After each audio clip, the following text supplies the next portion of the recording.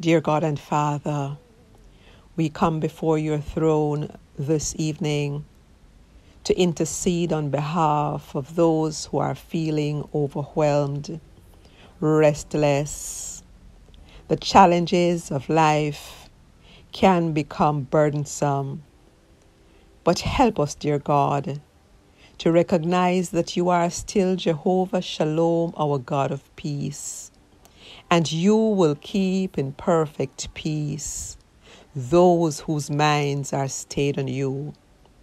Dear Lord, grant us the serenity to accept the things we cannot change.